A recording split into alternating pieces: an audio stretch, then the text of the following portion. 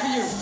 This Red Bull Threestyle US Finals competition is to find out who's the best on the decks.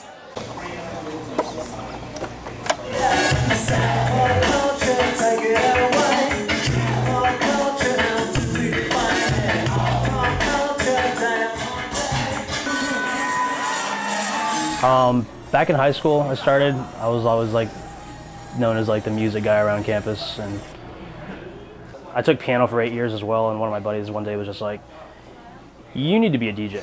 And I was like, you know what, that sounds kind of cool actually, so that's how it started.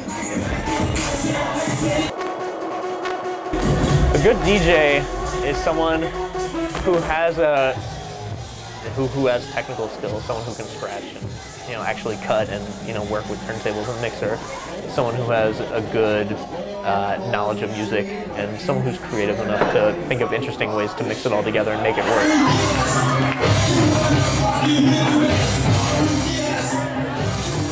The competition tonight alone, like, these are the best DJs in the country. If you train wreck songs and you can't mix 2 records together, then you stay at home and keep working, So many incredibly talented DJs here competing over this weekend. So there's going to be a lot of surprises getting thrown out by a lot of DJs. I know everyone's been working really hard to keep their sets secret. And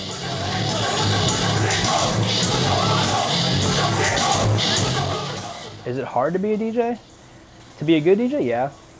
Yeah, there's a lot of work that goes into it for sure. To be a DJ nowadays, Joe Schmo down the street with a laptop is a DJ now. But to be a good DJ,